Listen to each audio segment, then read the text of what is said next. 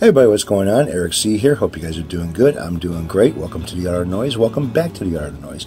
So it's a little update on the snake inlay neck kit guitar that I ended up doing a build on not too long ago. I threw it up on eBay to see what it would do, and this is the outcome of the selling and a little bit of the feedback from the buyer. So here's a little update on the Epiphone Les Paul Special 2.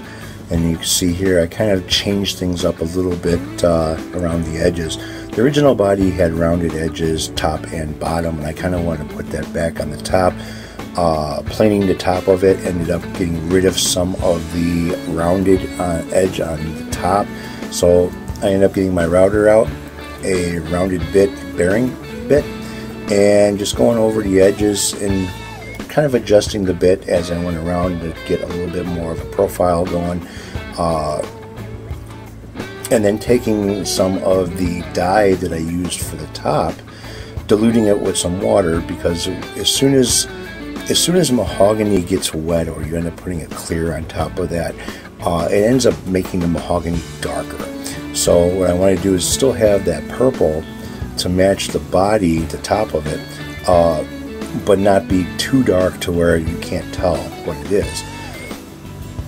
So what I ended up doing is just watering down the original purple dye that I used for the top, applying it around the edges, and then taking some steel wool, dumbing that down a little bit with the steel wool. And then when I put the epoxy resin over that, it darkened it up a little bit to where it still matches the body, but it's not dark enough to where you can't tell it's there. You can still see it.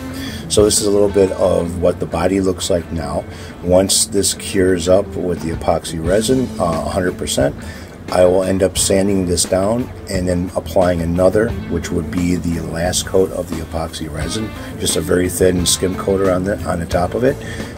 Then I'll be working on routing out the pickup cavities and the neck cavities, and then drilling out for the bridge. Be very easy. I like doing it this way to where it's a solid top on there, to where I didn't have to mask off anything. There'll be a lot less sanding to do later on for the finishing and buffing work, if any.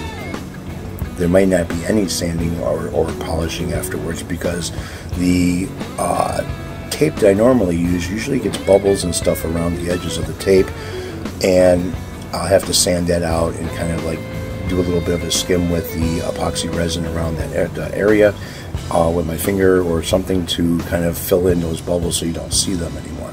But otherwise, this way here, it's a nice clean look.